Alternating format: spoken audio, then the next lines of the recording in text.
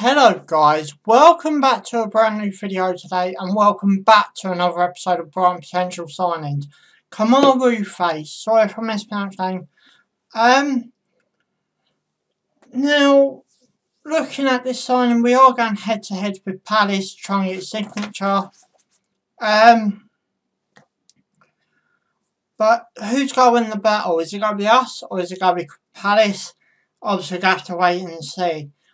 This player, I'm going to change things up a bit. I'm going to think, would this player benefit our squad? Looking at his stats, what you'll find out in a minute, I don't think he'll really benefit. No disrespect to leagues or to the player. I just want someone with a bit more experience, if I'm all honest. We look Daniel Sturridge on a freebie, Danny Welbeck on a freebie. I know they've had their injury problems, but I think they're worth a shout. I've had a talk with some of you. Even if we don't play certain players, use of their experience. That's my motto. We've had so many players throughout the years. We ain't actually played, but their experience could be key to us, especially the next step of Europe, perhaps. But what do we know about Kemar? 26 years old, centre forward, so Kemar position. So does it look like Kemar could possibly on his way to Cardiff? I very much doubt it, but that's in the rumours as well.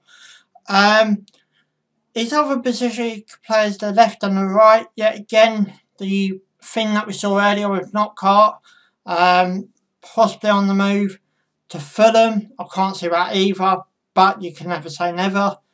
So I'll be looking at a potential replacement.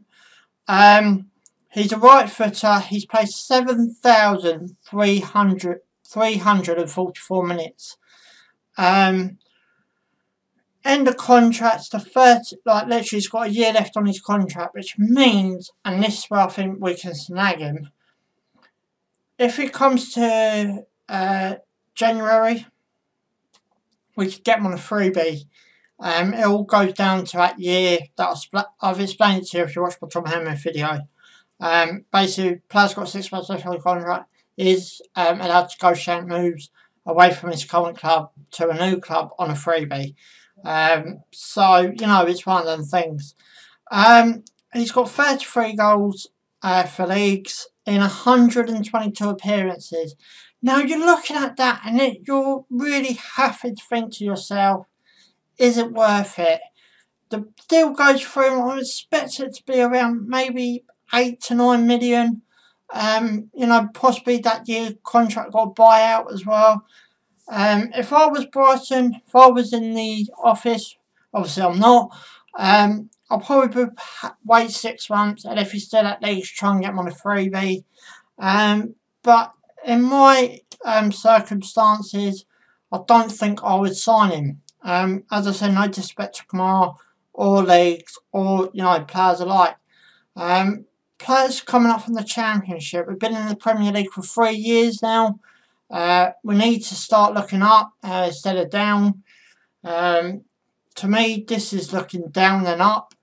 I know some of you will have your certain opinions, which you're free to do so. Do put them down in the comments below. I'm always interested to talk it out. But if Kemar does come to the club, as always, I welcome him with open arms, and I've been welcome to the club video. Obviously, not long left in the window. I think it's just over a month. Season's pushing ever closer away to Watford, our first game. We've got a friendly tomorrow as I'm recording this. We're going to Crawley. Just a heads up, I'm going to the Crawley away friendly. Would you like me to flog it? Put it down in the comments below. If you want me to flog it, I'll flog it for you. So, you can see my journey to Crawley. But guys, that's about it. So I'm going to wrap this up. Guys, you know what to do. Give us a big fat thumbs up if you enjoy it. Subscribe for more. Thanks for watching. Ciao for now.